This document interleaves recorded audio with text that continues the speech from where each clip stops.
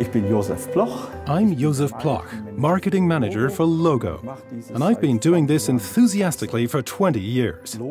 Logo is a product you can play with. Everyone likes to play, and when you can combine work and play, it's a lot of fun. You can think up models. That's the nice thing, because you get the technology back into it and move away for a little while from marketing and PowerPoint slides. You can pick it up, try it out, and show others what you've learned. Naturally, that's not possible with the big controllers. There's so much more context with them. But with a logo, you have it all in hand.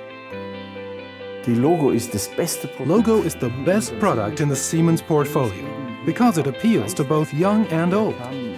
We've done workshops where parents bring their kids and everybody has a good time.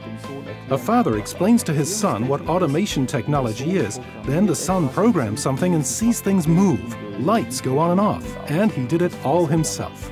Logo now has its own reputation. A lot of people who work with the big controls at first look down their nose at Logo. That little thing, it can't do anything. On the other hand, it's always fascinating to do customer workshops and start them with the basics. You'll have people there who say, "Oh, Logo, that's just a toy." But then, let them work with the software for 2 hours and suddenly they see something move. And then they say, "Wow, you can do all that with this little thing? We didn't think it could be done." Of course, people are thinking of the Logo of 18 years ago. Back then, we could only program 30 blocks. Now it's 400.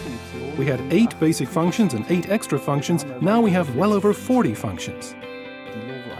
Logo 8 has a small housing of just 4 module width, like Logo 6, so it can truly fit in any switchgear cabinet. Logo 8 has an all-new display with colored backlighting.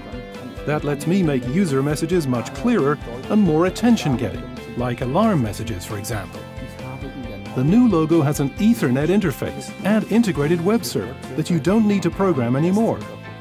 Any Logo customer can program these message texts, check them, assign a password, and be ready to do remote control or run analyses on a smartphone. There's no such thing as a typical Logo application. One user might restore old lighthouses and can't get the signals to operate correctly, so they put Logo in the system and control it that way.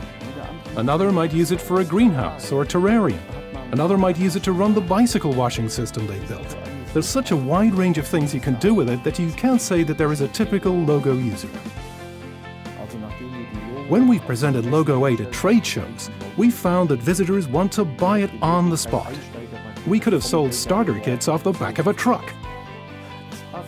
To me, it's a good Logo day when a customer tells me, "That's just what I wanted.